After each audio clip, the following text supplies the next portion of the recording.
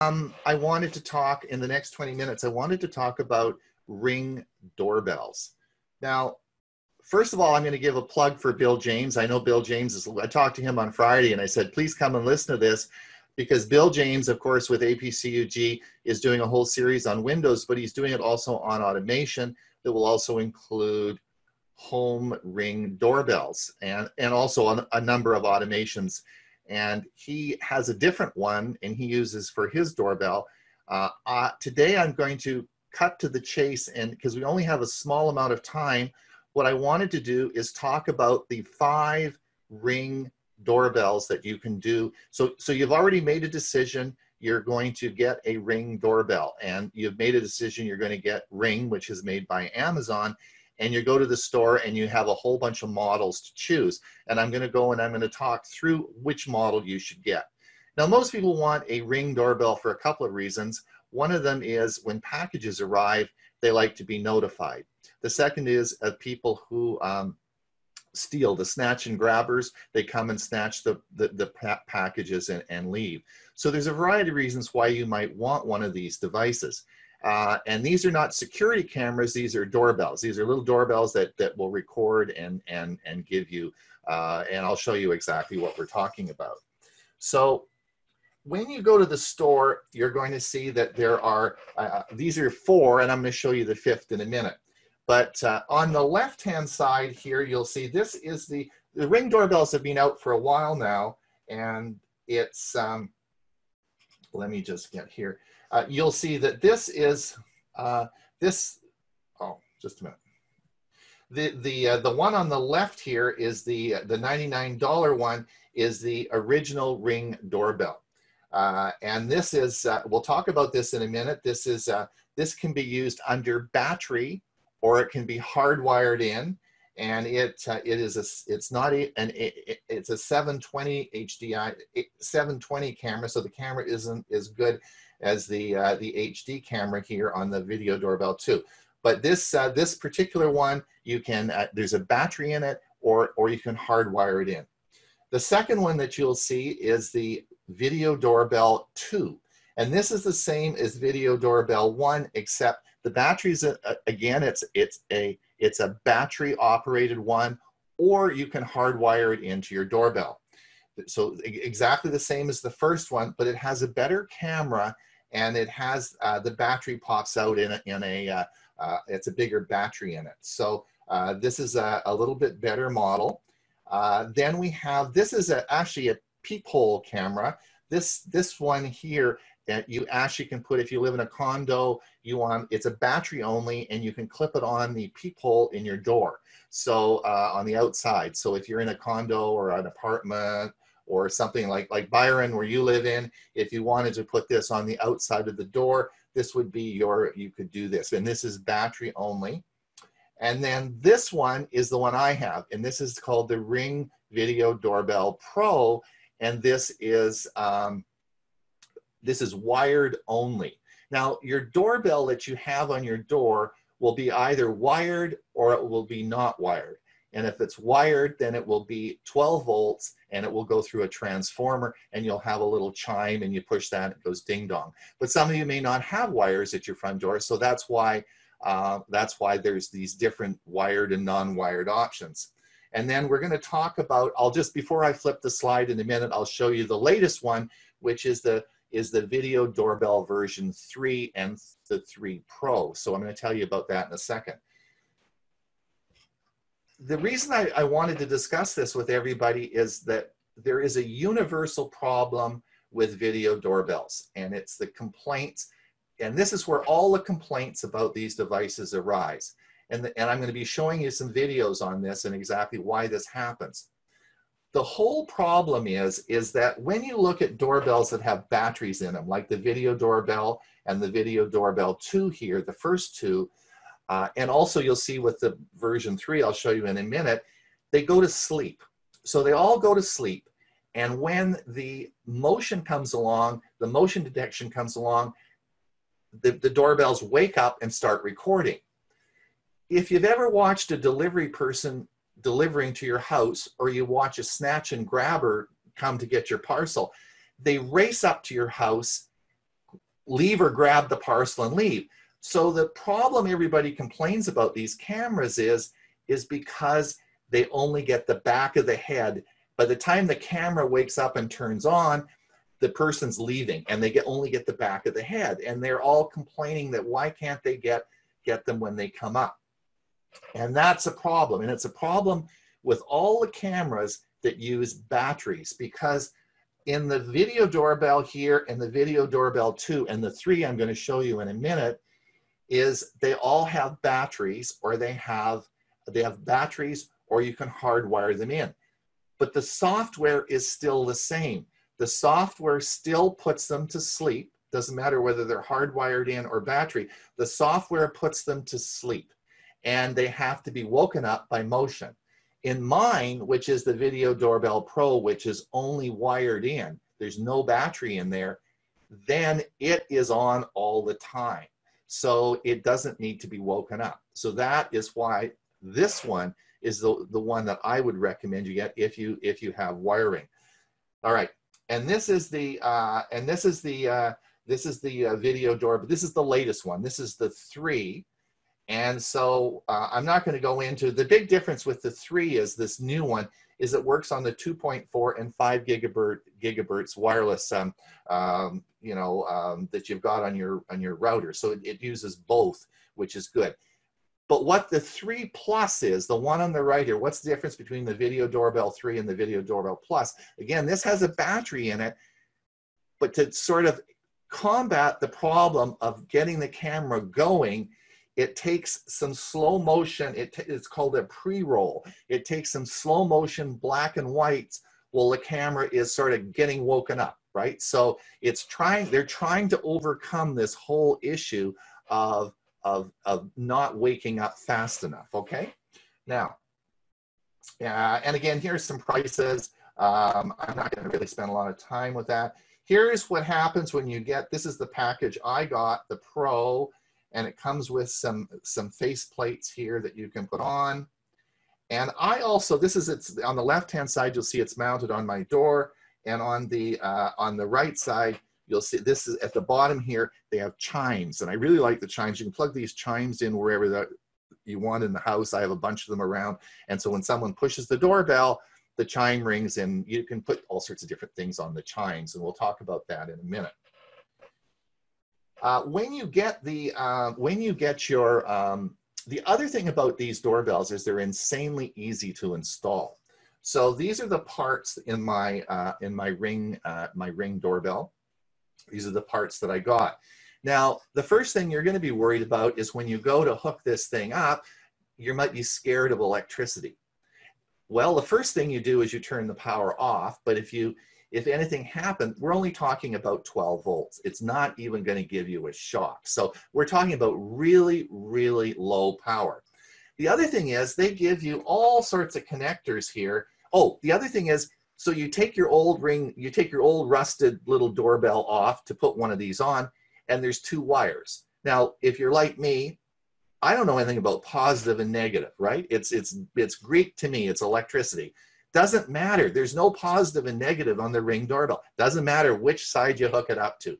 They even give you some extra wires here. So if you're short, you can just add the wires on here, and they will it extends the wires out a little bit from your house, so it's easy to connect onto the doorbell. And so this is really simple to install.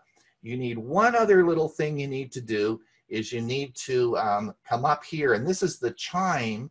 This is the old chime that we have in our house. It's another little device you need to clip in, and it's called a power booster. This particular machine needs a little more power, and this is a power booster, and you have to this is the doorbell chime in our house. You pop the cover off, and you just clip these on. You do need to know the positive and negative, but it's well marked on there, and you need to clip this little device in there, put the plate back on. All right. So that's how you install it. Now, this is the analysis that I'm going to show you. I did not make this video. I'll show you my video I made in a minute. On the right-hand side is the original Ring doorbell. That's the $99 one. On the left-hand side is the one I have, okay? Now I'm going to play you a video, and you're going to see the video of someone coming up to the house with both these running at the same time. All right, here we go.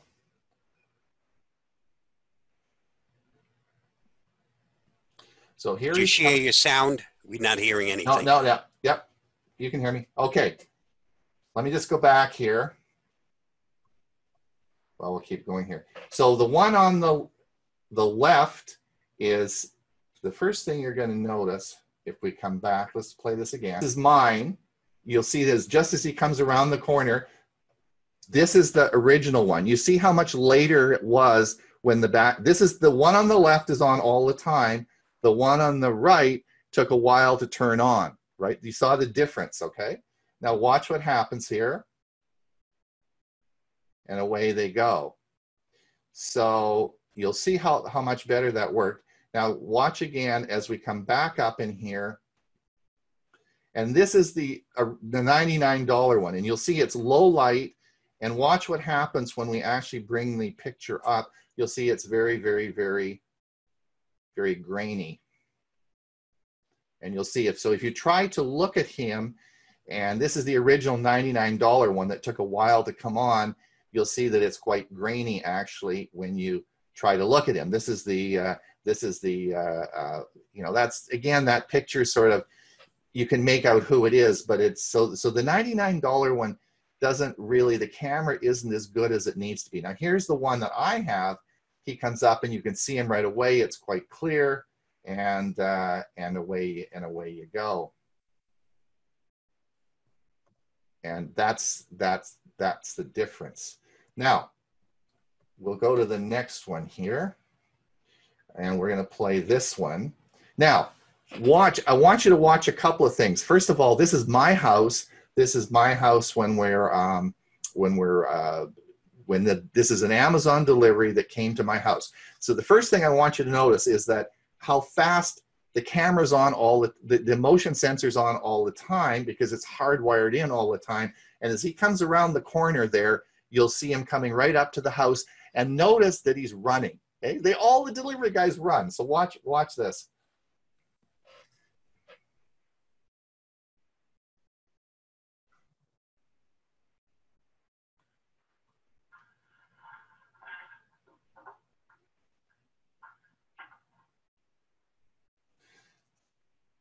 Now, if you had, and that's the still image of him, which you can see quite clearly. But if you had one of the $99 one, or an Arlo doorbell or something like that, all as you'd see was the head when they turn around and left, because the camera doesn't turn on fast enough, and that ends up being a problem. So I just wanted to show you that. Let's go back to screenshot from current slide. Let's do this now. And we did that one.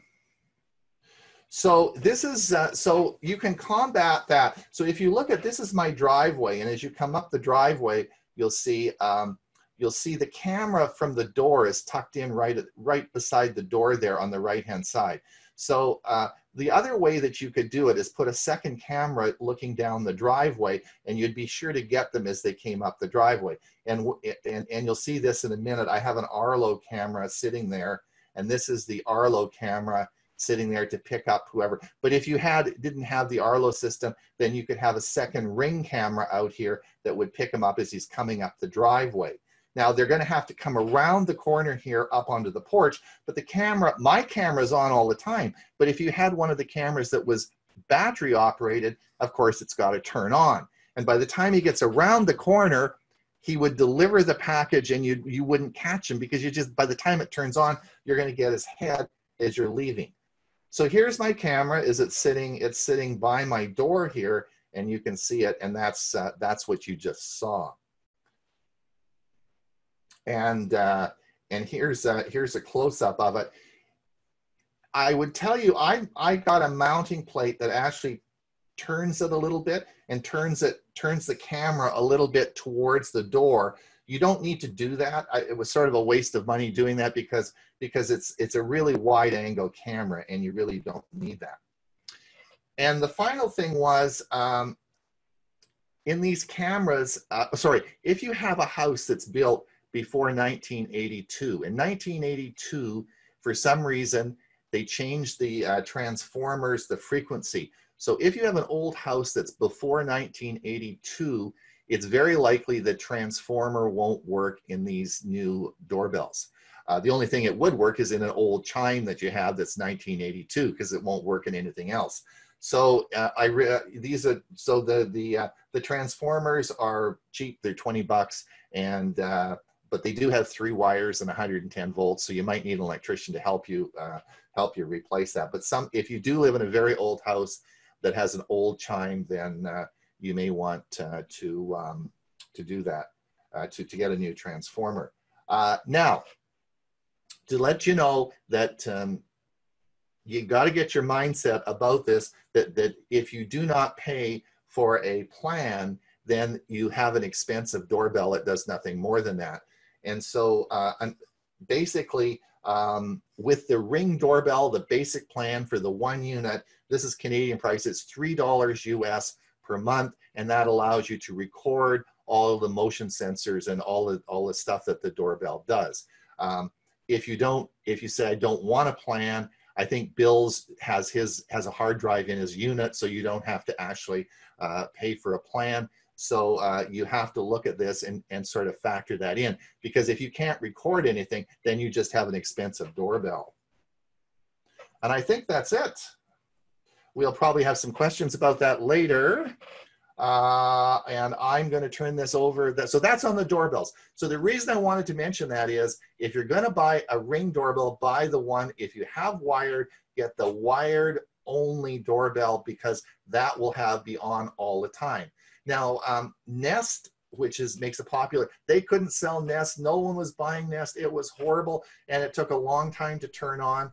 Nest just brought out a new plan now where they leave the doorbell on all the time, 24/7 recording, and I think it's $10 a month or $120 a year, but it continually records, which gets around the whole problem of the slow startup. Okay, so I just wanted everybody, if you're thinking about a doorbell, I know that Bill's going to be doing a bigger talk on this whole thing, but I wanted to bring up this whole latency issue so that you're not unhappy when you buy your Ring doorbell. All right, Hewie, I'll send it over to you. Okay. Flip.com. Do you remember the days when we used to get a Sunday newspaper, and it was one big, thick newspaper, and in the middle of it were all these circulars and ads for all the local stores? Now the newspapers hardly have any of those ads, and it costs you a lot of money. Well, if you miss those circulars and all those ads, you can find them in the front of each of the stores every week. But you don't want to go around to each of the stores and pick them up and then have to go home, look them over, and then go back to the store. Why not go to flip.com, or if you have an Android or an iOS device, you can download their app, and you can view all of the circulars from your area, or a good many of them anyway. I put in the zip code that I'm in, 34207. As soon as I do, it brings up all of the ads that are available, the circulars that are available in my area and that are current. And as I slide down here, you'll see that some of your favorite stores may be here. If I put in a different zip code, I may get a different list of stores. And the reason why is, not all stores are in all areas. So you're only going to see ads from your area when you put in your area code. So let's take a look at, let's say, the Walgreens ad. So we click on it, and there is their ad, and I can flip through the various pages. Now, there's several other things that you can do with this application or the website. When you find something is there, you can click on it. It will give you more information. You can clip the item, and it then keeps track of all the items that you clip, and it circles them for you. It creates a little shopping list for you with the items that you clip. clip or click, either one. You can then go to a different store. You can set up favorites. You can look at all the circulars for this area. There's 66 of them. So you can just kind of go down the page, and they'll take a few seconds for them to come up. But you can see the varied ones that are here.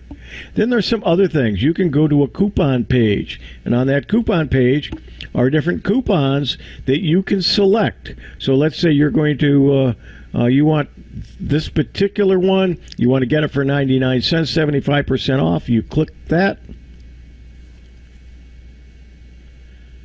You tell it to clip the article. Now you'll notice that the shopping list went to 3 items, and there's a coupon there. And if you have a loyalty card, you can clip directly to their loyalty card. And not sure how you do that, but well, I guess when you do that, it automatically sends it to them. And then if we go to our shopping list, we can take a look. Oh, I'm not signed in, so that's why it wouldn't go, but it's here. There's the coffee, and there was an earlier one that expired because it was a couple of weeks ago, and when I put it in, it's no longer on sale, so it shows that it's no longer on sale. So again, going back to the circulars at flip.com.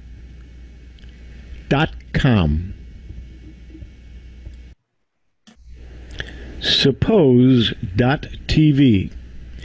Are you one of those who have cut the cord and fired your cable company? Are you thinking about doing that?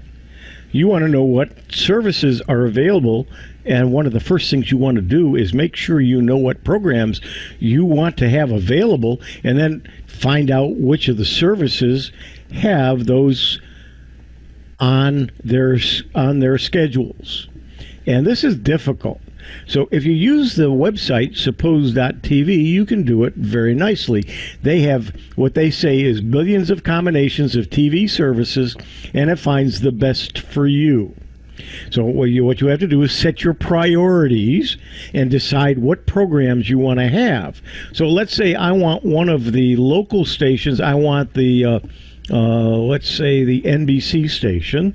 By the way, you put in the area that you're in, and that it will note that. So let's say I want the NBC station, and I like the A&E under, I believe it's under the entertainment, is it? Yeah, under entertainment. Notice you can see more here. So you pick and choose, and as soon as I do, the A&E network is there. And then my other half likes the Hallmark channel, so we're going to put the Hallmark channel and the Hallmark drama channel. So these, and then you have to prioritize these. Which one is most important? Well, you know what? Robin comes first. So we're going to put the Hallmark channels first, and then we're going to put NBC last. So then the ABC, the A&E network. So by having that, it picks and chooses which services are available on the various which of these are available on the various services. So Philo looks like one of our better choices. It gives me an approximate cost for the month. All 4 of those are available. And there's 93 more channels. They have a free trial. There's a Philo offer available. And here's another one that has all 4. Here's another, here's another, here's another. But here's one that doesn't have the A&E, but it has the other 3. So that one I might not be interested in. But, and you'll notice up here are some arrows, so I can go click that, and it will go to the next one. And as I'm adding more, you can see sometimes this one here, the NBC, isn't available, and there are other ones. So as you add more and more, let's say I wanted the Paramount Network, and I also want, let's pick another one here, let's say the National Geographic, and I want National Geographic before I want the NBC, so I'm changing my priorities. And so now you'll see, if we go back, we're back on the first page again. There's a different one first. There's a Sling that has all of them. And so does VidGo have all of them. Now, Philo doesn't have National Geographic, so it's moved it over. and then the Sling. So you can go in, you can prioritize what you want to. First, you make a list of the ones you want, you put them in the order that you want, and then what you do is refine and and look for the best choices, and you can move across. Sometimes it's combinations of them. As an example, let's go a couple of pages over. So in order to get all of them, I might have to go with Sling, either the orange plus the blue, and then there's 4 extras plus Lowcast. Here's another one that's Hulu, Live TV, and Philo in order to get all of them. And so that starts getting up there at $74.95 because there's a combination of different ones with different pricing. So great website to help you decide what channels you want and then what services provide those. That's suppose.tv. Thank you, Hewie.